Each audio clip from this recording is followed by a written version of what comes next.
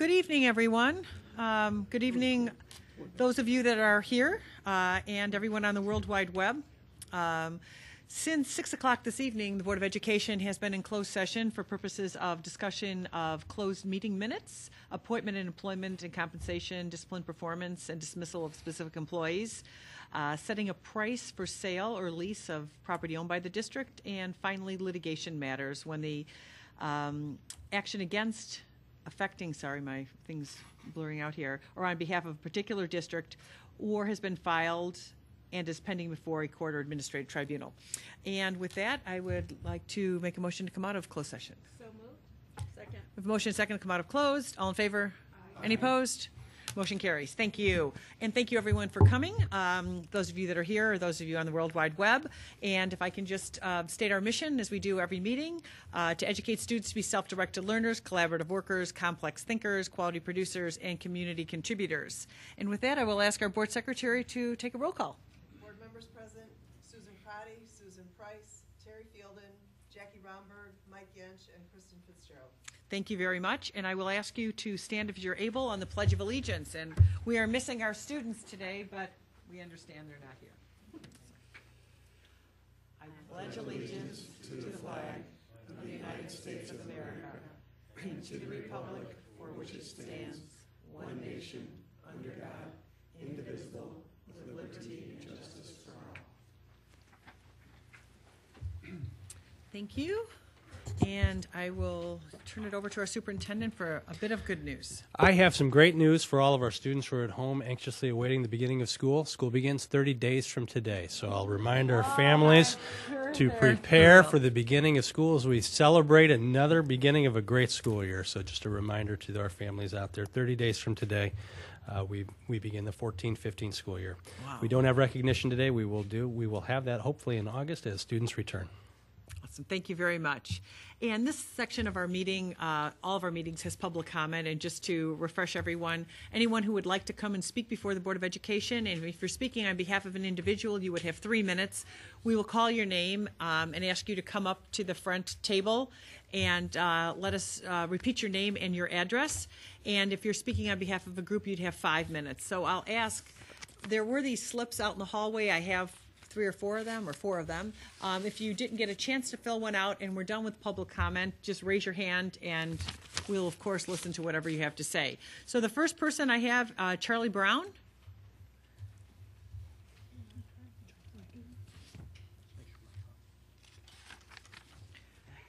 And, yeah, the microphone's on. Thank you. And if you're speaking again on behalf of yourself, Sit. we'd like you to respect the 3-minute time, and our board secretary has a timer. And if you're speaking on behalf of a group, you have 5 minutes. And if you could state your name and address, please. My name is Charlie Brown, 1217 Evergreen Avenue, Naperville, Illinois, 60540. Great, I'm thank speaking you. on behalf of myself. Great. I wanted to talk about the proposed cellular tower presentation because I have some firsthand knowledge of that. I've done a study with the Shasta Mountain study, which started in 2006 and is still ongoing, where they point out that children are at greater risk due to the thinner skulls and rapid rate of growth. I know that's hard to believe when you help them with their homework, but that's true. Over 100 physicians and scientists at Harvard and Boston University schools of public health have called cellular towers a radiation hazard. And many who work for the FCC are past and present members of the wireless industry, and this is the regulatory agency of the wireless business. So it's kind of like the fox guarding the hen house. The EPA does not agree with the FCC standards, and analysts have recommended that EMR be classified as a probable human carcinogen. There have been several studies that have shown the cell towers to have no ill effect on people at all. And then you find out that they were sponsored by the wireless industry. Even the WHO, World Health Organization, said that they, in Denmark, said that no, everything's cool. And then you found out later that this, again, was sponsored by them. Some of the things that you have to look out for, you have to look out for the emissions. The emissions in the United States are okayed from 580 to 1,000 microwatts. Australia runs on 200 microwatts, Russia, Italy, Toronto, Canada, 10, China, 6, and Switzerland, 4. So in the grand old American custom, we like to fry people.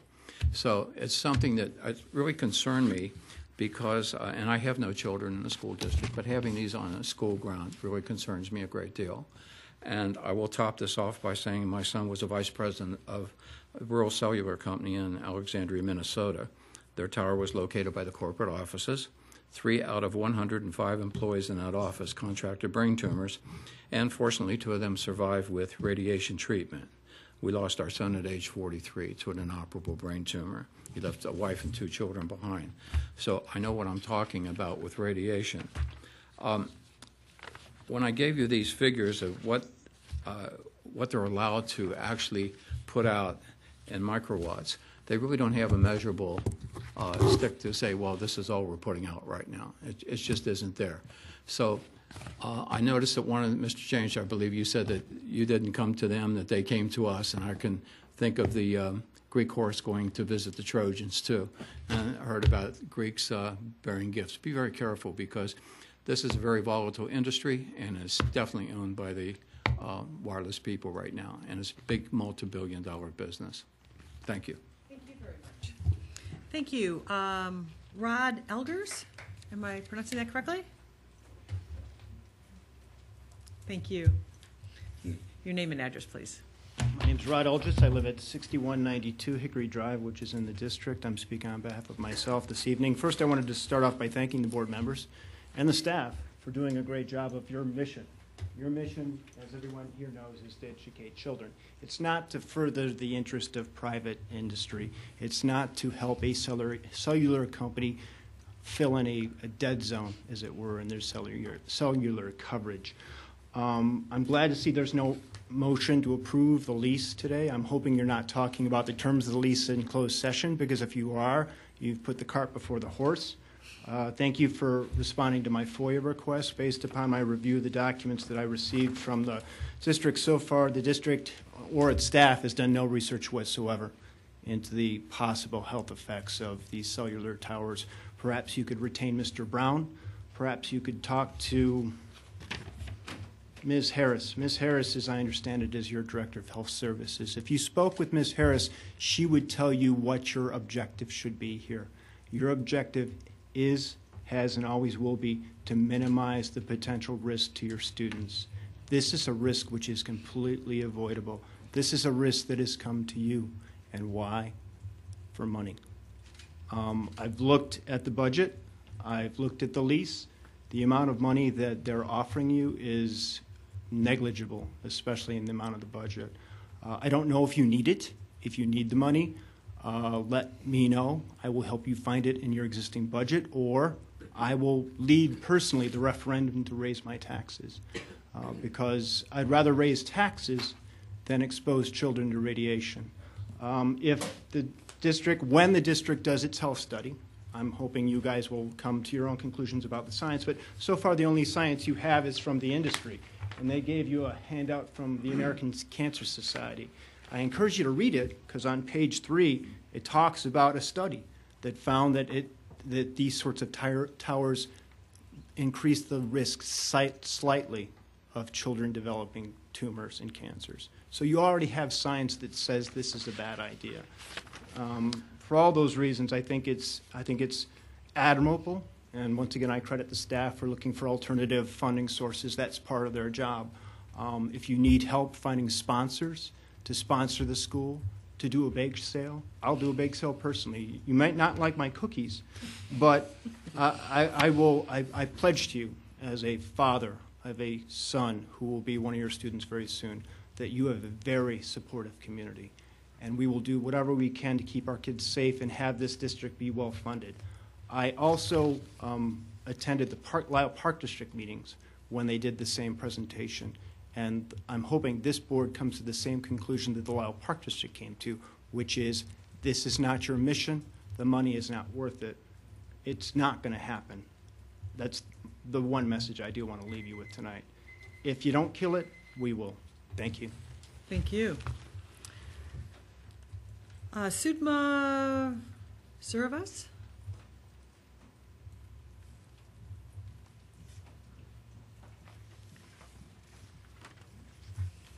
Thanks. My name is Sudha Srinivas. I'm a resident of 2949 Valley Forge Road. That, for those who don't know the area, is right across from Kennedy. I have a 8th grader while going into 9th, who went to Kennedy Junior High for 3 years and is off to Naperville North this year. So even though my son will not be going to Kennedy, I'm strongly opposed to having a cell phone tower, a 75-foot tall cell phone tower on school property in a very residential neighborhood. There's a few points I want to raise. First, one of the main reasons I'm opposed to this cell phone towers, it is not aligned to the core values, vision, or beliefs of the school district. It doesn't represent a positive choice for the physical, social, spiritual, or emotional health of its students. And you recognize those words. They are in your mission statement, your vision and beliefs. The proposed cell tower brings in additional revenue of about, that represents about 0.00083% of your annual budget. To expose a growing child's health for this kind of a revenue, I don't think is a responsible choice. I have many points, and I'm going to send you a letter with all these 4 pages of points, but I want to touch only on the ones that haven't been mentioned by others that have spoken recently. The handout provided by the school mentions benchmark districts. There are 7 benchmark districts in the area. Of those, only 2 districts allow cell towers on school property, and none of them allow it on middle school property or elementary school property. Another point mentioned in your handout is about the placement, how AT&T has worked with developers to place cell phone antennas on hospitals. The Comer Children's Hospital in Chicago, Hyde Park, the Anne and Robert Laurier Hospital in Chicago. These are all in mixed commercial and residential areas. The Anne Laurier Hospital is surrounded by the Museum of Contemporary Art on one side, Northwestern University buildings on the other. None of these are in residential neighborhoods. Think about the neighborhood children that go to those schools. They're exposed to radiation on school property. They come back home and they're exposed to some more radiation 24/7 for their growing lives. I believe this is a really bad choice, and I hope the school district will not make it. I was one of the people that spoke out at the Lyle Park District hearing against placement of the antennas right across from Kennedy in Valley Forge Park. I was opposed to that, and I remain opposed to having cell phones in residential neighborhoods, cell phone towers. Thanks. Thank you very much. Betsy. Yes, Betsy Delane? Is there anyone else after the speaker comes up? Absolutely, no problem. Thanks. If you could mention your name and Yes. address, please. Thank you. Yes, Betsy DeLang, 869 Turnbridge Circle, which is the Knolls of Huntington. We are your immediate neighbors to the west, and I am here as a board designate, Knolls of Huntington Homeowners Association board designate. And many of the points that I wish to articulate have been raised by the predecessors here. We do oppose this. And for us, too, it is not about aesthetics, and it's not about property values. It's about safety for our children. And that safety is both potentially the risk of radiation emission and secondarily the risk of vandalism that may occur to that plant, to that cell tower. And so the offshoot of a safety risk leads me down the path of uncertainty. And if you consider a risk-reward analysis as you're considering this option, the path of uncertainty is so great before us. Certainly there are studies, as Mr. Brown alluded to, that say there's no radiation emission potential. But we all know that there can be other studies which will refute that 100%. So that uncertainty leads us down the path that we don't want any children to be at risk, not even one. Not even if there's a 0.1% chance of radiation admission do we want to put our children at risk? And so we also contend that the risk-reward analysis takes us down the path that this just isn't a good idea for us to pursue. And I, too, looked at your mission statement today. I printed it out. And it occurred to me a couple of things. That, first of all, technically you guys aren't charged with raising revenue. And I share the gentleman's comments previously. I will personally help you raise funds if you need money. You can come knock on my door, call me, email me. I will do whatever it takes if really funding is the issue here. And the other thing I would encourage you to do with your mission statement is take a look, because nowhere does it reference a safe environment. And you probably haven't looked at that mission statement in a while. And I think that, honestly, with what is happening in our world, a safe environment is very critical in our mission statement. So again, on behalf of the Knolls of Huntington, we would ask you to please say no to that cell tower. Thank you. Thank you very much. And the one last speaker, please. Looks familiar. Sorry to get my format on time. No worries. No worries. Thank you so much. It's your name and address, please. My name is Ken Banis. I live at 6482 Cape Cod Court in Lisle. Thank you very much for allowing me to speak today, as I did at the last meeting. I echo everyone's comments before me in terms of my opposition to the cell tower. One dimension that I ask you to consider, and I'd like to thank you for the measured approach you're taking to your data gathering. I think delaying the conversation, not having it on the agenda today, and waiting until we get deeper into the school year when we can actually engage the parents in the community outside of the summer churn and the school startup churn is really putting your money where your mouth is in terms of wanting to get that community input. So I commend you for that. I think that if you get into a conversation about this scientist says this and that scientist says that, you're going to find data on either side. I think that when you think about a risk-reward analysis, you put together relative probability and impact, and you can figure that out statistically and come to your own conclusion about what you think relative probability is. You're comfortable with the science, and others have a lack of comfort. But I think one thing that needs to be thought of here is what is the possibility of negative events associated with this that are outside of what the science would say. So I ask you to consider outcomes like a single study 2 years from now coming out and saying that there's a possibility that such impacts occur that's not known today. In a different part of the spectrum, magnetic waves instead of the RF frequency, would you stop the cell tower from emitting? Do you have that ability within the lease? Let's say, God forbid, that one of the several hundred students at Kennedy or Lincoln Junior High contracts some sort of cancer.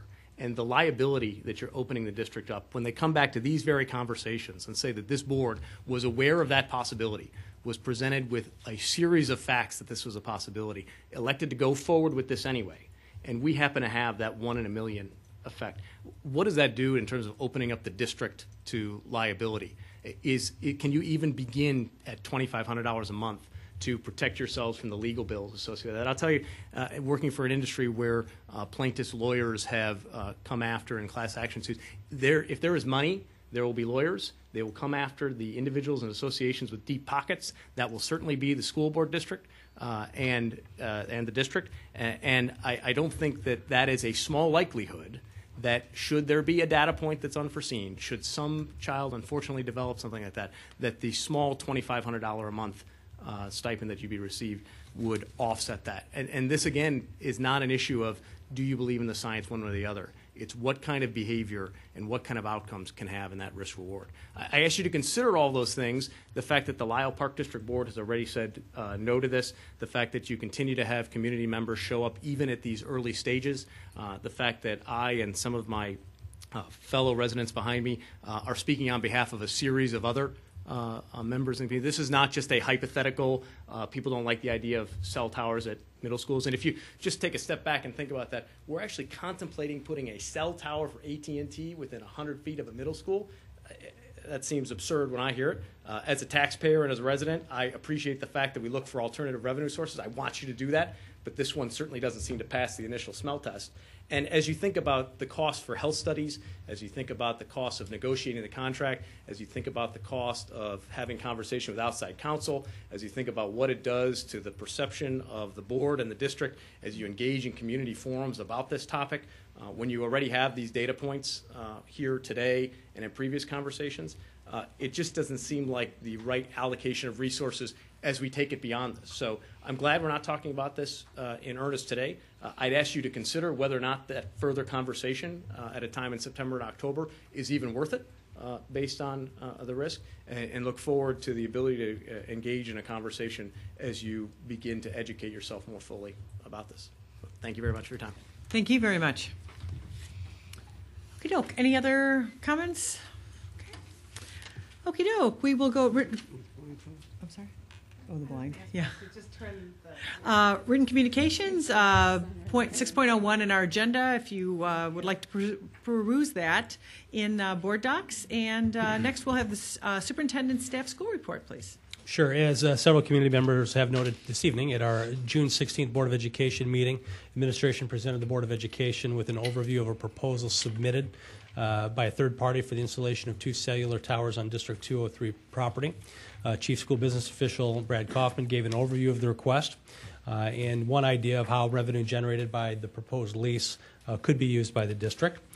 Tonight, in board docs, we have provided the Board of Education and Community with additional information regarding the proposal for your review and reference.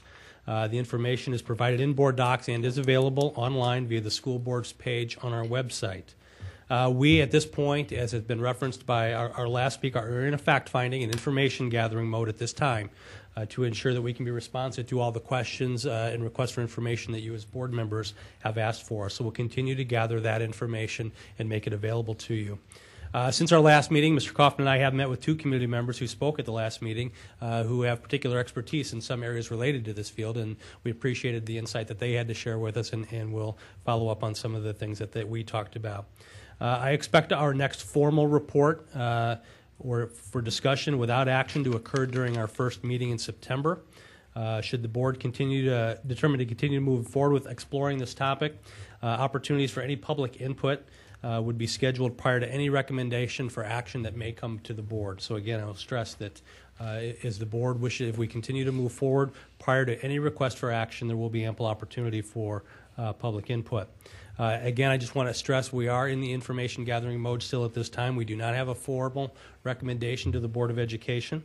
I would ask that as board members, if you continue to have questions, please send those to me and I'll direct them to staff as appropriate. And community members, as staff as questions come up or you have information you'd like to share, you're encouraged to send those to me. Take any questions you may have at this time. Questions or comments? Thank you, Dan. I think that we did talk at our June 16th meeting, and I'll re-emphasize it tonight.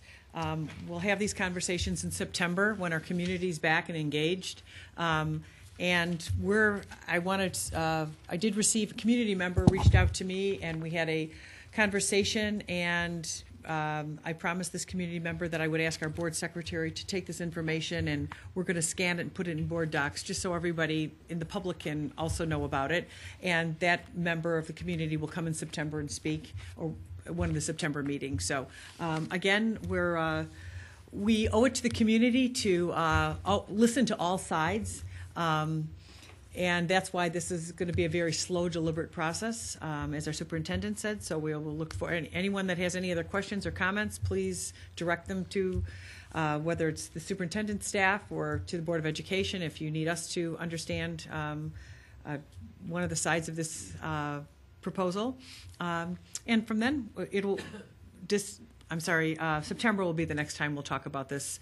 I don't know if there's anything, I guess at this point we don't know if there will be anything new that we need to report in August. If there is, we'll certainly share it with you, but we will have our true conversations about it in our 2 September meetings. So we will move on to, I do not have a report this evening. I think one of our, we'll get to board education reports in a second.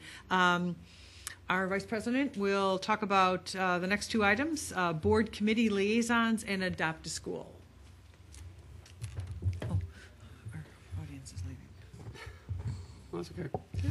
Okay, so every year, before we start once a year before we start the following school year, we reassign committees to the board members, and we also reassign adopted schools. And under item 6.04, you can see that the board committee liaisons have been assigned. And it's a little bit different for 14-15 to make sure that we can have board attendance at some of the functions and so forth. We've got an alternate board member listed. We have a primary board member, and we have an alternate board member listed. And so that alternate board member, what would happen is, if we look at the Naperville Education Foundation as an example, we have Donna Wanke, who's going to be the committee or the board representative. If she can't make a meeting, we'd ask her to call Susan Price to be the alternate there to attend the meeting. And if Susan can't attend, then they should call the board vice president. We'd work around and find somebody else to attend a meeting. But that's just to get so we have board representation there and can report back. So that's one change. And then the adopted school is also, the assignments are there as well. There's really no format change on that. It's just a typical assignment to try to rotate them around as best we can. Of course, there's no board member who has a child present inside a facility. They will not have that as an adopted school. That's just a practice that the board has so that there's no real clear-cut conflict of interest, and the principal doesn't feel any pressure to yield to that board member. So, okay? Great. Thank you so much, Terry. And one other, if any staff, if there are meetings, if you can include the alternates in the meeting, just in case it's going to be 2 days before the meeting and they can't make it, they can also have it on their calendar. If that. I was going to ask if in the future we could turn it back and do it maybe in June, because so many of these groups put together their books and things like that, and you know, they're guessing who it might be and things like that, and I just, you know, our staff is so responsive to us, if that's helpful to them. To do it earlier. To do it like in June. Okay. Once kind of the school year's wrapped up, so that we could get that to them early. Yeah, and I think the focus, it's a great point. Our focus has always been before the school year starts and before everyone starts visiting for the adopted schools. But Right. that's a point well taken. So, and then just on the chamber liaison, can you just change Susan Price's name to her with her spelling, so that it's not me, she, and I, Terry?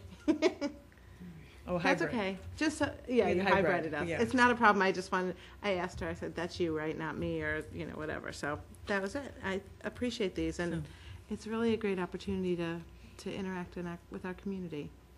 Other districts, I know when we talk about it, they're so jealous. They think it's just such a great thing. So. Yes.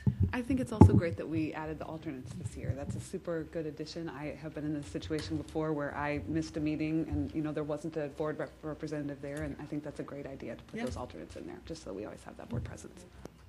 Great. Okey-doke. Sounds good. Thank you, Terry. Thank you for all that. It's a big puzzle, especially when our board members have students in schools to mix around and give everyone different opportunities, give board members different opportunities at different schools, but they can't always take those schools where they have students attending. So thank you so much for all that. And I think Kristen has a Board of Education report this evening. I do have a board report. It's just a follow-up on the resolution that our district helped to draft last year for the Illinois Association of School Boards and the legislation that came from that resolution. I think I had reported a couple of months ago that we were continuing to work on the drafting of the legislation, addressing concerns about how to truly provide information from local school districts in a timely way. And so I just wanted to share that I've continued to meet with ISB staff and others to look at ways that we can address that process, figure out how we can get that cost information to school districts and to legislators. I think we'll continue to move forward, you know, making changes to legislation and looking at that, and we're looking at developing ways to get actual cost information. I think in the back of our minds, it's something that we think would be helpful for legislators to have, especially as there continue to be dialogue about school funding. SB 16, for example, as they continue to look at those types of bills, to look at additional costs, and to give schools the tools to be able to say, okay, there's those costs, here's the impact, but here's another impact of this type of mandate, et cetera. So just wanted to report about that, and we'll continue to work on it and keep the board informed. Thank you very much, Kristen. I appreciate that. Next on our agenda are monthly reports, our treasury report, investments, insurance report, and budget report. And with that, we a board member each month does bills and claims and meets with the district's finance department. And this month it would have been Mr. Fielden. So I will turn it over to you. Okay. I move approval of warrant number 390236 through warrant number 390896, totaling $31,698,261.40 for the period of June 17th, 2014 to July 21st, 2014, and items 8.02 through 8.06 on the consent agenda. 9 point. Oh, sorry. No, it's 8. 8.02 to 8.06, nine's a Yeah, policy. You're right, I'm sorry. No worries. As presented. No problem. Thank you very much. We have a motion. I'm sorry. We have a motion and a second for the consent agenda, items 8.01 through 8.06. Ms. Bell. Price, Yes. Romberg, Yes. Fitzgerald, Fielden, Yes. Prati, Yes. Yench. Aye. Thank you very much. Motion carries. Thank you. Next item, 9.01. I was just so excited to get us to that policy. I apologize for that. Sure, No sure wasn't the green shirt that. Yeah, the green shirt blinded you. Right, that happens. Just a reminder for our community members who are following, we are in the process of reviewing our policy manual and bringing our policy up to date and in line with IASB recommendations for best practice. Our Deputy Superintendent, Kane Osborne, has been shepherding this for us, and we have pretty much been going section by section. We've already addressed sections 1 and section 2, and tonight we bring forward the policies in section 3. So we have them listed individually. I know in 9.01 there should be a list of each of the policies in the section with some quick notes regarding recommendations for change and their justification. But at this time, I'm going to turn it over to Kane and let him walk us through each of the proposed changes. Thank you, Mr. Ridges. As you mentioned, in 9.01, there is a cover memo that outlines on a table the policies up for revision, their topics, highlights about those changes, and just the recommendations regarding those. So for item 9.01, it pertains to policy 3.10 on general school administration goals and objectives. And as you can see from the red line version, which is the proposed policy, it includes district's beliefs, vision, and mission, and specific objectives aligned to other policies. ISB recommends for this section, we agree, it's updated related to certain things like the Illinois Learning Standards, but it also aligns to other policies that have been adopted that are cross-referenced in the section below. And so we do recommend that this policy is approved as proposed. And again, just for clarification, I'm sorry to interrupt you, Kane. These are just discussion without action. We are not voting on these this evening. This is just our first discussion of these topics. Correct. In fact, one of the hopes is that any questions or feedback that you have tonight, we would then incorporate into what we bring forward for action in August. 3.20 is regarding the organizational chart. And as you can see, we recommend that that actual section be eliminated and that it be the organizational chart, which is be included as an exhibit in 3.30, 3.30, which is the next section on lines and staff relations. So if you look to item 9.02, we're still there. 3.30 on lines and staff relations. The title of that's changed to chain of command. Some cross-reference changes. And some other details relating to the language on an organizational chart. That's why we went ahead and included the chart in this new section and eliminated section 3.20. We have included as an exhibit the organizational chart as drawn up. Moving on to... Let me just ask real quick, sidebar going there. Does anyone have comments or questions on the first two policies as we've discussed them? Policy number 310 or 320 or 330 right now, the two sections that we had. Any comments or questions? Kristen, before we Just a very quick comment that I think it's much richer to include all the cross-references, so thank you for doing that. Thank you. Great, thanks so much. Sorry about that. No problem. Item 9.03 pertains to policy section 3.40 on superintendent duties and authority, qualifications, evaluation, compensation, and benefits. There have simply been some very brief passages added related to the duties of a superintendent. They're cross-referenced already with items that the board has passed previously. Additionally, there's just language change related to the language that the state's taken on related to licensure, because now we're not certified anymore, we're licensed and things like that. Any questions about 3.40? Okay. Sorry. Item. I'm sorry, Kristen, did you have a comment? No, it was just a comment that my only comment, and I'd sent it to Kane earlier, but I think it would be helpful perhaps to cross-reference you do have goals and objectives. Oh, it is cross-referenced here. in there. Okay. Okay. I misspoke when I wrote that. Yes. Okay. Okay. Item 9.04 pertains to policy section 3.50 on administrative personnel other than the superintendent. One thing that's added in the proposed policy, it states that in the event of a conflict, state law and/or the administrator's employment agreement shall control. The conflict there, the intention is if there's a conflict between what the general duties and authority of that person are, if there's some conflict over what that means, that you look to state law or the employment agreement with that person to clarify. Those are the controlling documents in that case. That's the recommendation. And that would make sense since both of those, either statute or that agreement, have the force of law.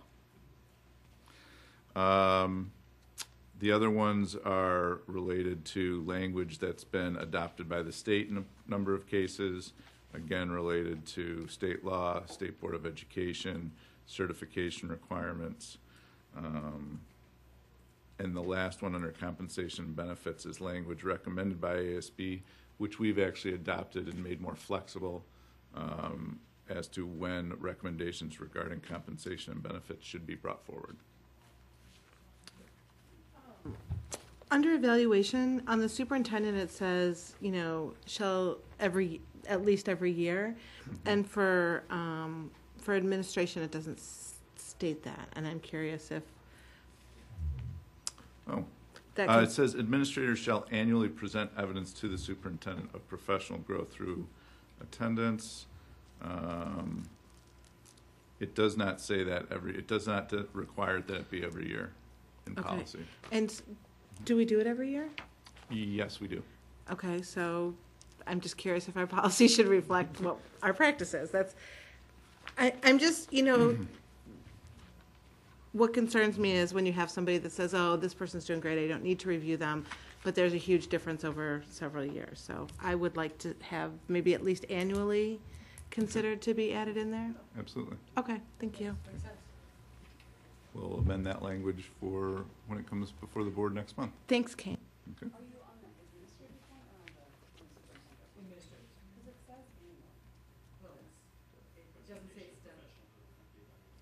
Yeah, it says that's about professional growth, but not the actual evaluation. Evidence of professional, right?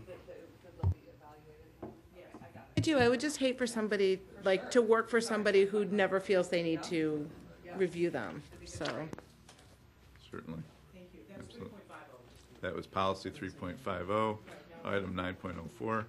Going on to item 9.05, policy 3.60. Administrative responsibility of the building principal.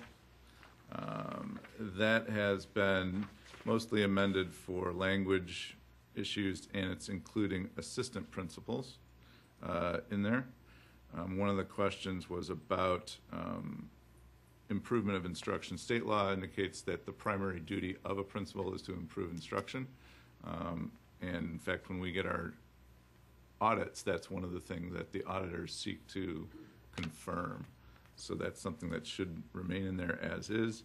The additional language below is related to state requirements about principals and assistant principals being pre-qualified evaluators. They have to go through and get pre-qualification before they can evaluate anybody. And finally, that the superintendent must evaluate them or the superintendent's designee according to school code. We wouldn't, it's important that we go ahead and keep it as school code, because if the code changes, we can keep the policy as is. Any? Mm-hmm.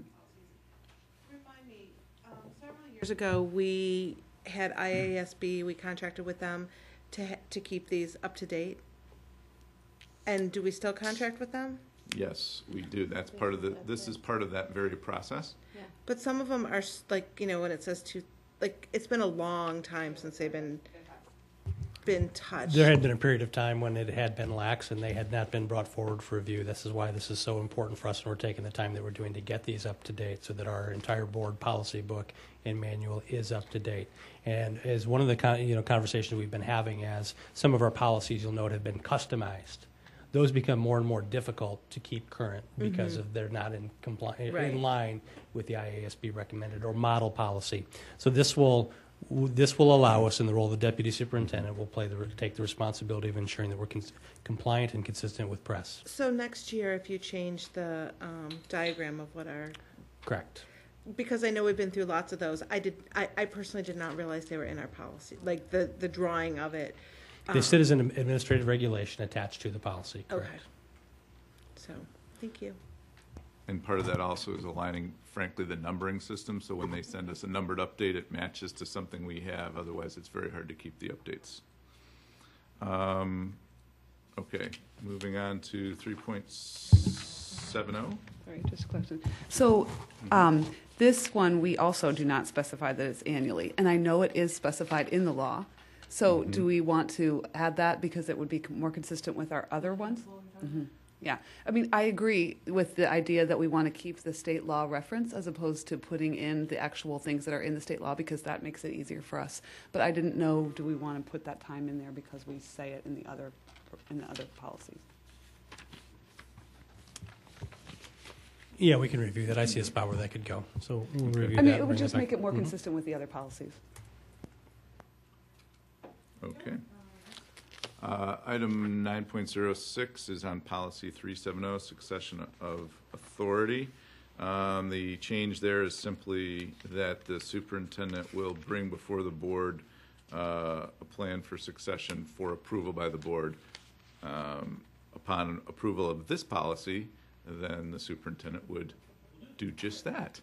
In the meantime, certainly the reference to the organizational chart is part of that, which would be brought forward. Comments or questions? King, thank you so much. Love the cheat sheet. So thank you. That was in 9.01. Thank you, and anybody that's reviewing these in the public and in the community, it makes it very, very clear and a lot easier to follow. So thank you. And any other, we'll discuss these, we'll vote on these. And if you have any other questions, colleagues, please direct them to Dan and his staff, and we'll vote on them at our meeting in August. Thank you. I was going to say, Kane, we did get some comments from Donna. Donna was out of town for some volunteer activity today, and Dan She copied me on those. Dan has those. So he'll send them. Oh, okay, very good. She just wanted me to mention that she had the comments, and we'll be getting them. I'll make sure I get those. Thank you. Okay, our next agenda item number 10, 10.01 and 10.02, our discussion with action this evening. We had two reports that were brought to the Board of Education last week by our Learning Services Department, and an important member of that team has been and will continue to be the Director of Curriculum. But I would like to acknowledge that in the consent agenda this evening, the Board of Education approved the appointment of Jane Willard as the Assistant Superintendent for Curriculum and Instruction.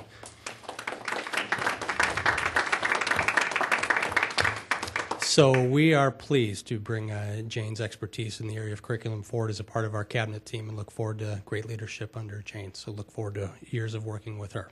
That being said, she and her team presented to the Board of Education a recommendation for high school science pathways, which is a result of the 612 science curriculum team and the release of the new generation science standards. If there are any questions, Dr. Hester, Jane, or I would be happy to answer those. Awesome. So let's take the first one. I'm sorry, we're not going to do another presentation. I was. Nope. Okay. So we're just going to approve it? Should we? Okay.